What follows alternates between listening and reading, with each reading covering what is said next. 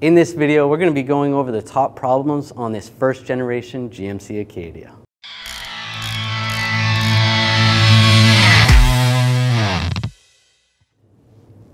Now there's nothing wrong with this vehicle. It's okay to own, it's okay to buy one of these. Every vehicle has their problems. We're just going over the top ones for this vehicle. Number one, the power steering system. A lot of times the power steering system fluid will run low, and actually when you're under the hood trying to find where the actual power steering fluid goes, you don't see it anywhere on here. What you actually have to do is take this cover off, pull the oil cap off, grab under the cover, pull it up, it's hidden right there. All right, check the fluid, pull the cap off, and actually it looks like this fluid's empty as well. Put it back in, recheck it, and it's right on the end there. So this vehicle actually has this power steering fluid leak, so we gotta find where it is. One of the things to check underneath the vehicle, you can see right here there's a hose that goes really high. That's the power steering pressure line that goes from the power steering pump to the power steering rack, and right in this area they like to leak. There's a little bit of seepage on this one, it's not too bad, but you'll see it dripping down this hose, and you may see an area over here where it's wet, and this one's not wet right now. We actually made a repair video on this, so you can check it out and see how it's done. The power steering rack itself, a lot of times the fluid will leak into the boot right here. You can see how the boot is swollen, so that's where all our extra fluid is. And you can see at the base of the boot, there is evidence of staining. So this is all full of fluid. If we pulled this boot off, you'd find a good amount of fluid in there, and at that point the steering rack has to be replaced. That's a pretty big job, and these steering racks are pretty expensive. This is the other side, and this side's definitely swollen because of the oil, the power steering fluid that's in there. So we took the wheel off so you could see the power steering pump a little better. It's right in this location. It's driven by the belt, and you check at the base of the pump, you can see there's moisture right there. Although, before you just go ahead and decide you need a pump, just look up a little further, up where the seal is, and it's actually dry. I believe on this vehicle, this moisture is actually coming from the timing cover, leaking oil. I don't think that's coming from the pump itself, so be careful with that. Don't get confused and say, oh, I definitely need a pump. It could just be the timing cover. Not as common, but also a good idea to check, is the low pressure hose. Comes off the steering rack right here, goes along the frame, goes in front of the frame, and then it goes into a power steering cooler and then back up to the reservoir. So check that. Not very common, but it could still be leaking. For now, I'm just going to top off the fluid, use a funnel. Make sure you use the appropriate fluid. Now, if you're having trouble getting the system to bleed if you made a repair, double check and make sure.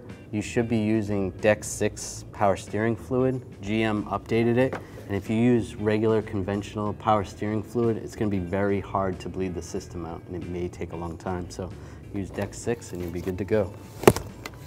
Number two, the Evap purge solenoid, which is located right here under the hood, under this cover.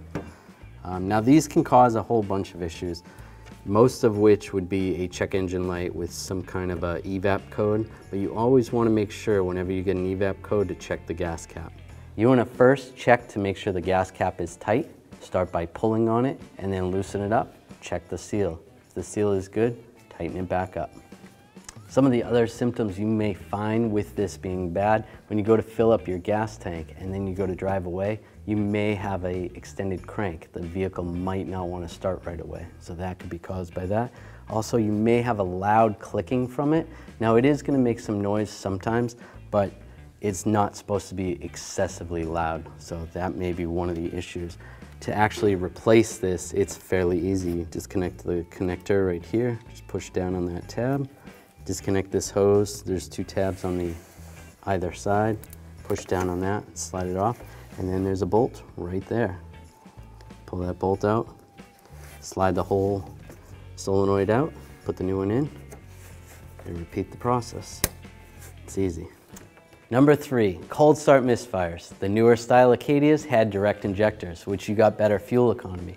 But one of the problems was it wasn't cleaning the valves. The fuel injectors directed the fuel right into the cylinders, which is great, but the valves would get dirty and cause them to gum up, and you'd actually get a misfire on cold starts.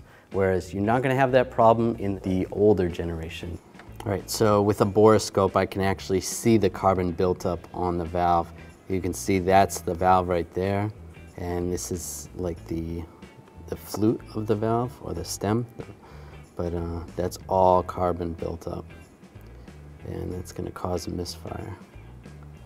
Let's see if I can move over to the other side. So you can check it with a borescope. If you don't have a borescope, you can always pull the intake off and actually see this down in there.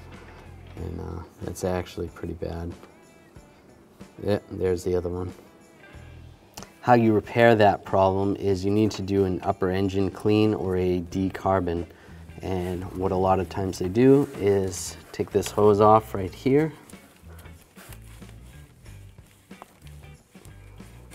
And you run an upper engine cleaner through there while the engine's running. Normally use a special tool so that it only lets a certain amount of the cleaner in there while it's running. You do that probably for about 5 minutes, let it run, and then you shut it off, let the stuff soak on the valves. That should eliminate some of that problem. And then you start it up, you're gonna have smoke everywhere. And then you wanna drive it like you stole it. Just drive it really hard, even keep it in the lower gears and get the high RPMs up. This vehicle actually likes the higher RPMs.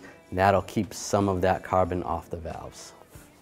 And after you do that upper engine decarbon, you always want to make sure you change your oil, because some of that is going to trickle down into the crankcase. So change your oil. Number 4, timing chains. So we did a video on a Cadillac CTS, and it had the same issue as this Acadia.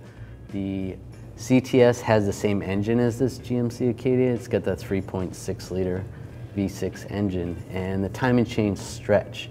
So under this timing cover is where the timing chains are. First, let's talk about how a timing chain works. So while the engine is running, the crankshaft is spinning and the pistons are going up and down. They're attached to the crankshaft. What you need to do, the reason we have timing chains, is to synchronize the camshafts to spin in the same orientation as the crankshaft. The reason you need the camshafts to spin is so that it opens up and closes the valves. There's lobes on the camshafts, so that will be timed with the crankshaft.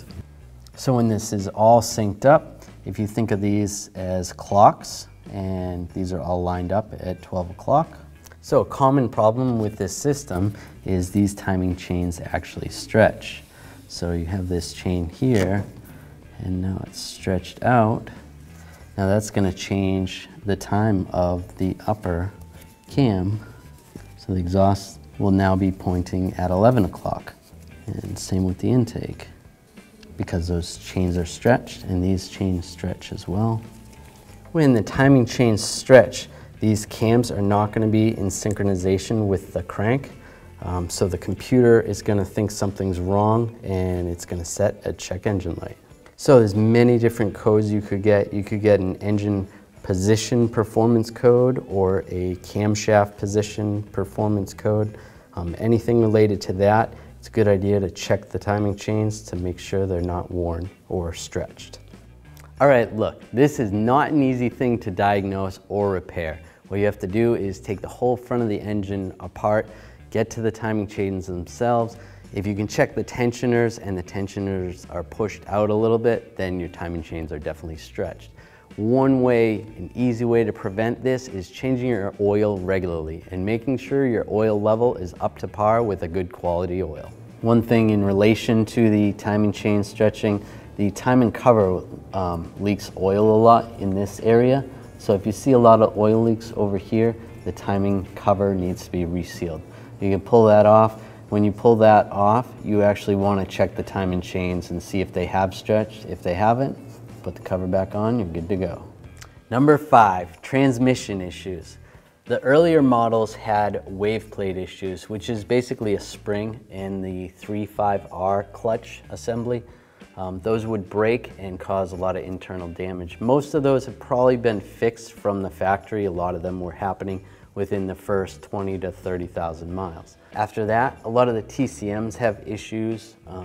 There is a diaphragm on the TCM that sometimes rips, and you gotta replace that. Also, torque converters. A lot of times the torque converters will go and cause some other issues as well. You'll feel a torque converter clutch slipping at highway speeds, generally going, and once you go up an incline with a slight acceleration, you'll feel like a reverberation in the car or like a droning noise. That's probably your torque converter. So make sure you service your transmission regularly, put new fluid in whenever needed. One thing that is kind of tricky about this transmission, you can't get to the filter unless you take it out and split it apart. So all you can do is drain and fill or have someone flush it out. So there's our top problems for this GMC Acadia. If you've had any of these similar items or if you have other problems, leave us a comment below. If you enjoyed this video, please subscribe to our channel. Make sure you ring that bell and turn on all notifications so you don't miss any of our videos.